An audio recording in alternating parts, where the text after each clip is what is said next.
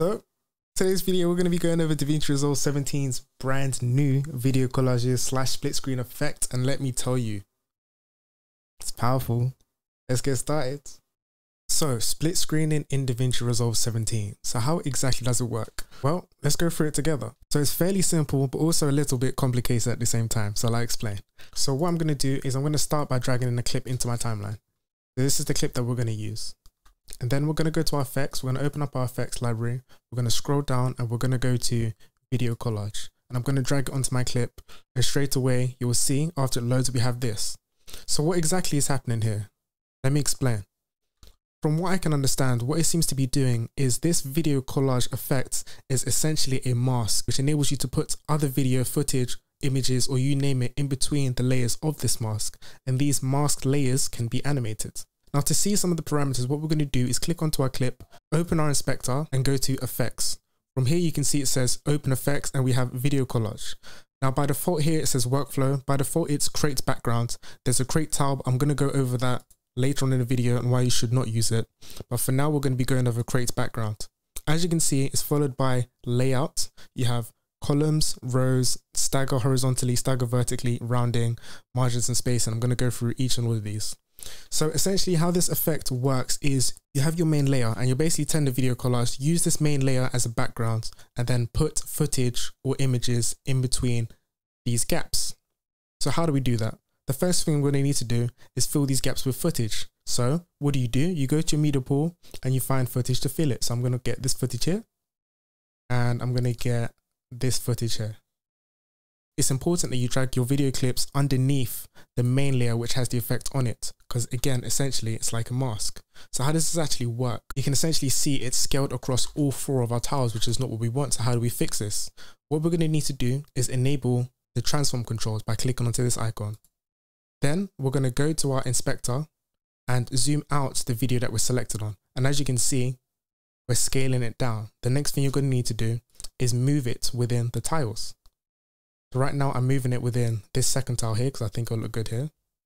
I'm going to do the exact same thing to the second clip that we have here. Select onto it. I'm going to zoom. I'm going to move on to the next tile. And as you can see, we now have it within our scene. So if I play it, you can see now we have this split screen effect. But we only have 2 videos at the moment instead of 4. If you wanted 4 videos, you do the exact same thing. You go to your media pool, you'd find a clip that you want. You drag it underneath the main layer at the top. You'd scale it and then you just position it. But let's say, for example, that you only have 2 videos that you want to put side by side or split screen, or maybe even 1. What do? So essentially, I'm going to delete this video clip here. I'm going to go back to our main video clip, which has the effect on it. Navigate to inspector, go to effects. And here you can see it says layouts. Here is where you'd manipulate how many videos or columns that you'd want and essentially the basics of how you'd want it to look. So here we have columns and rows. I want it to be just 2 videos, so I can adjust these 2 parameters. Now, depending on how you adjust these 2 parameters will depend on the look that you get. I'll explain. So if I do it so it's 2 columns and 1 row, you can see we have an extremely tall mask. So if I grab this image here and I scale it up,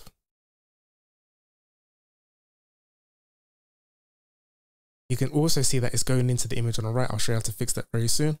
But we're going to scale up the second image here. So as you can see, both of these videos are basically overlapping each other, which is not what we want. Fastest way I found to adjust this is to click onto your clip, go to the video tab in the inspector, go down to cropping and essentially just crop your image so it doesn't overlap. Just like that, you can see we have 2 videos in a split screen instead of 4. But I know what you're thinking, okay, great, but what if I don't want it to look like this, vertical? What if I want it to look more like rectangular, like the traditional 16:9 or 2:3:5 aspect ratio of video? No problem. Select onto your main layer again, go back to the effects. And if you go down here, you can see it says margins and spacing. This is what we're going to need to manipulate if we want to adjust the look of our videos. So what do? So essentially what we're going to change is the left to right margins and the top to bottom margins. And I'll show you what this does. As I'm adjusting it, you can see that the mask is either expanding or reducing in size. So I'm going to leave the left and right margin all the way to 0. And I'm going to reduce the top and bottom margin just down ever so slightly. And as you can see, we're now getting a look which is more traditional to what video aspect ratio is. So now you can see our images are way too big. So what do? Click onto our individual videos. And again, enable the transform tool, just scale it down. I'm going to undo the crop that I've done, and I'm just going to position this clip. I'm going to do the exact same for the other clip. I'm going to reposition it. And as you can see, just like that, we have a version of split screen.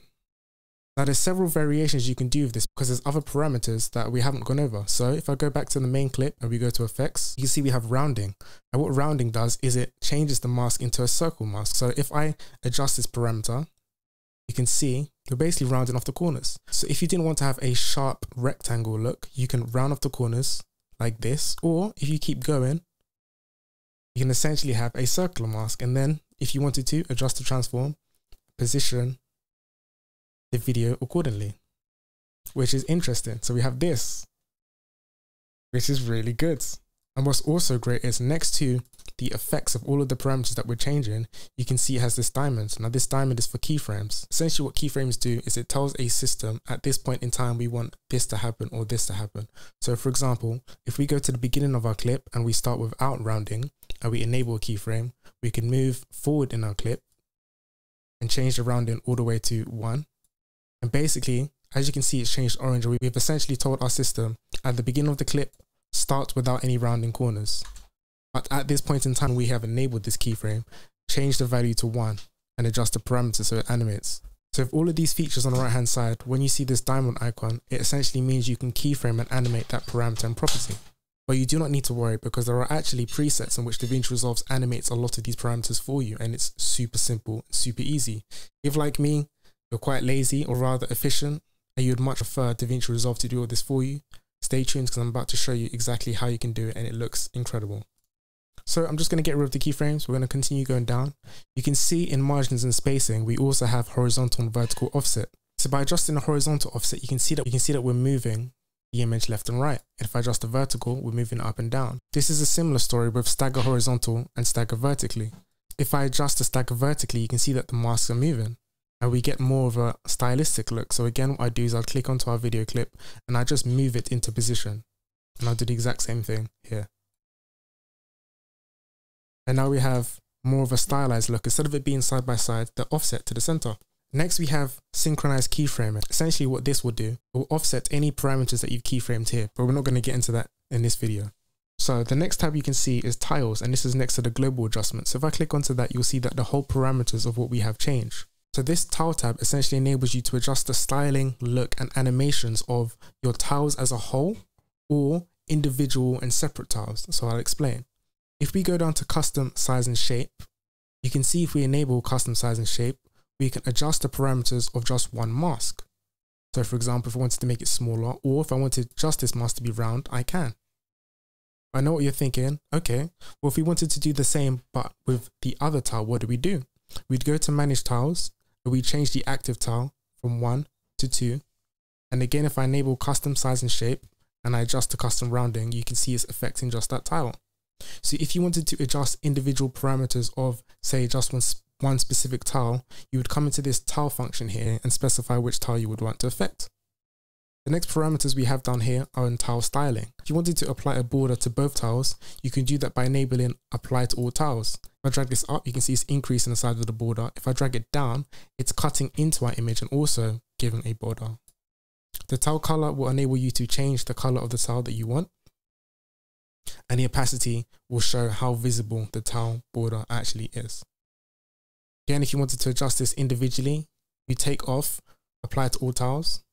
And you just adjust the parameters for the specific tile that you'd want. And if you'd like to change the other one, go to manage tiles, select the active tile that you want, tile 2, and just change the parameters for that tile also. I will disable that for now. Next, we have the drop shadow. This is pretty self-explanatory, but it enables you to have a kind of stylized drop shadow for your images. And again, if you disable the apply to all tiles, you can adjust these parameters individually for each individual tile. Now this is what I know most of you are interested in, and this is the tile animations. So essentially I'm going to leave apply to all tiles because I want them both to animate at the same time. You can see we have different parameters here. We have animate, fly animation, shrink animation, fly progress, shrink progress, rotation progress, fade progress. Essentially how this works, you can either animate these parameters individually or you can let Davinci Resolve do it for you. So that's exactly what I'm going to do because I found that to give the best results. So if you click intro only, it will only animate the introduction. If you click outro only, it will do the exact same thing, but only for the outro. It won't animate the tiles in. So what we're going to do is intro and outro because we want the animation of the tiles to start when the clip starts and also when the clip ends. As you can see, the clip ends quite abruptly. So to fix this, what you would do is you'd extend the end of the clip, you'd make a cut, and you just delete the video effect. So now if I play this back, you can see that the tiles will animate in and out. After the tiles have animated out, we still have the original video playing. Okay, now back to the animations. And again, I'm clicking onto my main clip. We're going back to tile animations. Here it has tick marks between fly, shrink, rotate, and fade.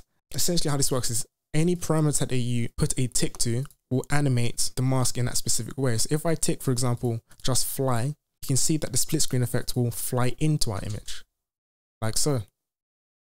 If I enable just shrink, you can see that the mask is going to shrink in.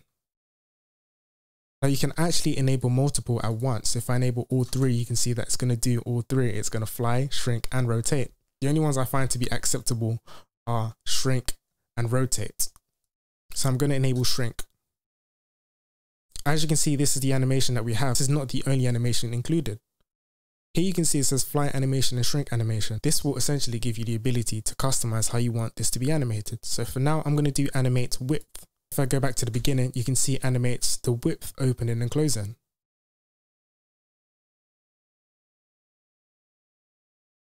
And if I change the animation from width to height, it's going to do the exact same thing. It's going to animate with the height, like so. So you can not only do this with the shrink animation, but you also have controls with the fly animation. So if I disable shrink, I enable fly. The default is fly right, but you could also fly left, fly up, and fly down. So if I go to fly up, it will do that. And if I go to the end, it will fly back up again. As mentioned earlier, you can enable multiple parameters to get different effects. If we enable shrink and rotate, we get this, which is pretty interesting. Underneath here, it says duration. Now this is the duration of the animation, how long you want it to be. And by default, it's in frames and not seconds. This is important. This is in frames. The default duration is 60. I personally think this might be a little bit too long. So I'm going to change this to 15 and see how it looks. To me, that's a bit better. I don't like the rotate, so I'm going to keep the shrink and see how that looks. Perfect. Just like that, we have the animation. And again, this will work no matter how many clips you have. So if, for example, you had 4 videos, 3 videos, 6 videos, they will all animate with this effect. Now, like the rest of the effects above, you can apply this to all tiles, or if you disable it, it can only apply to one at a time. So if you wanted, for example, tile 2 to animate like this, but tile 1 to have a rotate, you can do that. But for continuity, I think it'll be best if they both animate the exact same. So I'm going to leave it like that. Next, you have the easing and blurring out of the titles. So this tab here, you can adjust the curves of how the animation will ease in and out. You can either have it linear, in, out, in on out, and the exact same thing for the animation effect ease. Now, if you personally know about keyframing and animations, these terms won't be new to you. But if you don't, have no worries. I'm going to have a separate video all about that very soon. But if not, for now, I'll just say leave these parameters as is. Lastly, you see it says motion blur. This will enable motion blur onto our clips. If I play it back, you can see that we have motion blur. And the higher you put the slider, the more motion blur gets introduced into the effect and animation. So that is a quick, brief overview of how this video collage works with the create background function workflow. Next, we're going to go over the create tile function and why I think it is not viable whatsoever. So what I'm going to do is I'm going to delete this effect. I'm going to go back to my effects library. I'm going to drag the video collage effect back on. Now, in the workflow, I'm going to change it from create background to create tile. Now, this workflow is extremely counterintuitive. How it works is as follows. If I grab another clip and I drag it into our video, in order to get the exact same effect that I had before, you'd need to go into effects again, drag another video collage over the second clip, go back to our effects, change to create tile, go to our tiles on the right hand side and change the active tile to 2. And then you need to do this the exact same way for all of the different clips that you bring in. So if I bring in this clip, drag the video collage effect, go to effects, create tile, go to tiles, change active tile to 3. And then if I want to do one more, drag the video clip in, video collage, effects, workflow, create tile, tiles, active tile, 4. And this is essentially how we have the effects. Now, the biggest problem with this is 1, not only is it time consuming, but 2, if you wanted to adjust all of the parameters at the same time, you are unable to do so. If, for example, I adjust rounding, you can see it's only affecting one tile at a time, which may be what you want. If you wanted to uniformly adjust them, it's not possible to do that in this current mode. Whereas before, with the make background, you have that option. Also, if I'd like to animate all of the parameters tiles at the same time, it's not possible for me to do so.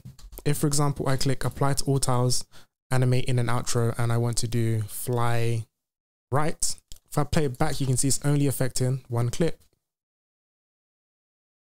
But the reason why this is great is because if you wanted to have 2 different animations, all you need to do is do the exact same process. I'm going to animate in and out. I'm going to fly from up this time. And if I play it back, you can see that these 2 are animated. In fact, I'm going to disable these 2 bottom clips. You can see we have this, which is not bad. So the create tile workflow essentially enables you to do per clip adjustments without any global controls. Now, the reason why I said it may be inefficient and ineffective is because you can do the exact same thing with the create background workflow, but also have the parameters of adjusting individual tiles. And there's also another secret effects that Davinci Resolve has to do this process much faster. If I drag this clip into our timeline, you can see we have it here. And I go to our effects library.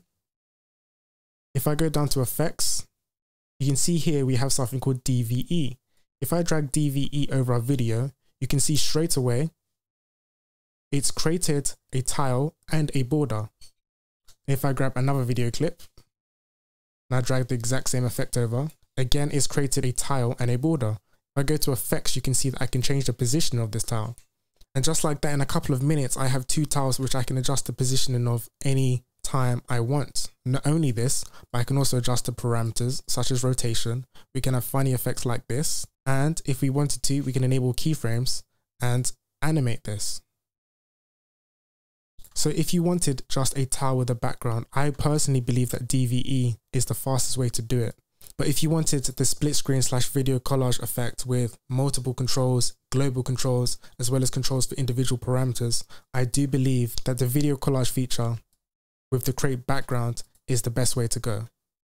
Alright guys, so this video is getting way too long. I'm probably going to do a part 2 to this video talking about keyframe parameters, how you can save out your effects and different presets for this, and also how you work with backgrounds and images to do this effect also. If you like this video, please share, subscribe, comment, like. It was quite long-winded, so if you made it to the end, congratulations, and I'll see you on the next video.